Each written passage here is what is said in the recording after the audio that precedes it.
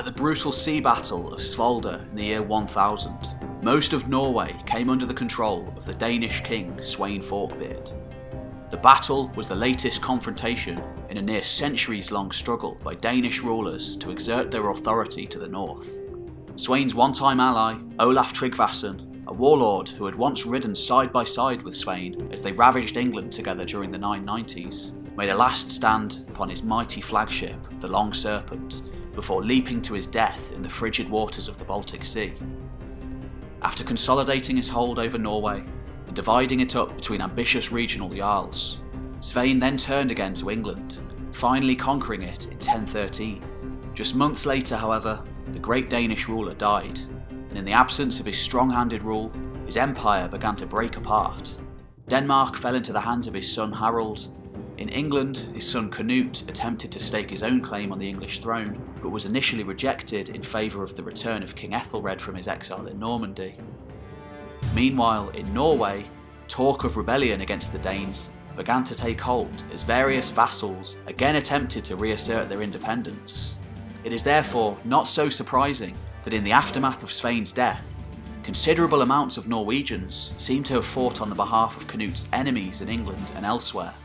Apparently foremost amongst these warriors was a young mercenary commander, originally from the traditional royal heartland of Stiklestad, just 19 or so at the time, yet already a veteran battlefield commander.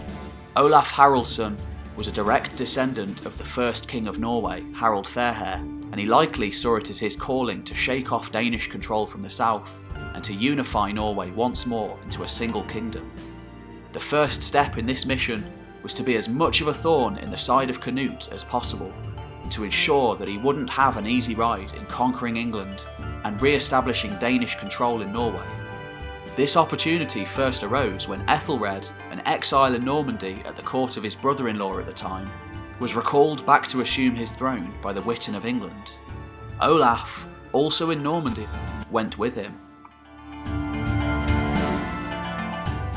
Though little is concretely known about Olaf's youth, it seems that as a potential claimant to the throne of Norway during a time when ambitious regional jarls ruled most of the country on behalf of the Danish king, he probably hadn't been welcome nor particularly safe in his homeland. As he was canonised shortly after his death because of his adherence to Christianity, a vast amount of information was later written on Olaf. Yet precisely because of these legends, it remains difficult to arrive at an accurate picture of his life. As was often the case with royal princes in Scandinavia, Olaf seems to have taken to the seas early in his life to make a name for himself. According to one of the most important sources of his life, the Heimskringla, written down in around 1225, Olaf landed on the Estonian island of Saaremaa in 1008 at the head of a band of warriors.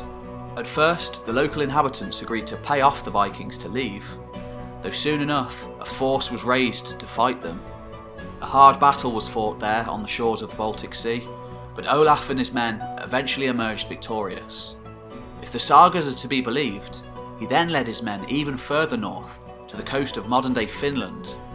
At the Battle of Herdala, fought within the mysterious frosted woodlands of the north, Olaf was ambushed, and barely escaped with his life back to his ships, losing a large number of men in the process. Despite a heavy storm arising, Olaf then ordered his ships to cast off, and only barely survived to tell the tale. After more raiding and adventuring around the shores of the Baltic, Olaf eventually found his way to Normandy, originally founded by Scandinavians a century earlier, but now a Christian duchy, officially subject to France, yet in reality mostly independent from outside influence. Despite being Christians now, the Normans still looked fondly upon their past, and tended to have a soft spot for Scandinavians, who often found service in the armies of the Norman dukes.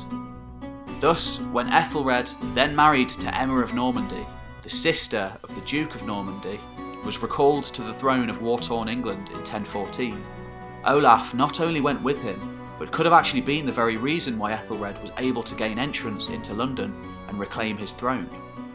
According to some sources, Olaf led his Norse warriors into battle against Canute's Danes, possibly even leading a seaborne attack which pulled down London Bridge. Though he had reclaimed his throne, Ethelred soon became ill, and support for him fell away as Canute returned to England again with a large army. Sensing that the time was now right to return to Norway, and possibly even laden down with English loot and plunder, and certainly payment from Ethelred, Olaf gathered his men and sailed north. On the way, he stopped off again in Normandy, and is thought to have converted to Christianity, had he not already done so prior to going to England. Thus, when Olaf returned to Norway, just like the last independent Norwegian king, Olaf Tryggvason, and unlike most of his countrymen, he was now a Christian. Upon his return in 1015, Olaf quickly declared himself king, successfully obtaining the support of the 5 petty kings of the Norwegian uplands, largely because of his lineage. In 1016, at the Battle of Nesjar, he succeeded in defeating his main opposition, the Earl of Lade, Svein Håkonsson, a vassal of Denmark and Sweden, and previously the de facto ruler of much of Norway. Within a few short years, Olaf had achieved the unthinkable. He had won more power than any of his predecessors on the throne. He had annihilated the petty kings of the south, subdued the aristocracy, reasserted Norwegian authority in the Orkney Islands, conducted a successful raid on Denmark, and even made peace with King Olaf of Sweden. Ultimately, however, as Canute completed his consolidation of rule in England and Denmark, he looked northwards once more to exert his influence in Norway. At the Battle of Helgeir in 1026, Canute arrived in Norway with several hundred ships, bolstered by English and Danish housecarls. Though Olaf fought the invasion to a standstill, inflicting horrific casualties upon the Anglo-Danish alliance, he was eventually defeated, leaving Canute the dominant leader in Scandinavia. By 1029, Canute succeeded in fomenting a popular rebellion against Olaf amongst several of his vassals. The king was driven into exile, and Canute added Norway to his Northern Sea Empire, with the Earl of Lade, Hakon Eriksson, his new regent. After a year or so spent amongst the Kievan Rus and the Swedes, Olaf seized the opportunity to return, to restate his claim to the throne. At the ensuing Battle of Stiklestad in 1030, Olaf was killed by a coalition of noblemen allied to Canute. Canute could only hold on to Norway for another 5 years, however, before yet another popular revolt put Olaf's son, Magnus the Good, on the throne. In a reversal of the previous Danish supremacy, Magnus succeeded in taking the throne of Denmark in 1042, after the death of Canute's son, Harthacnut.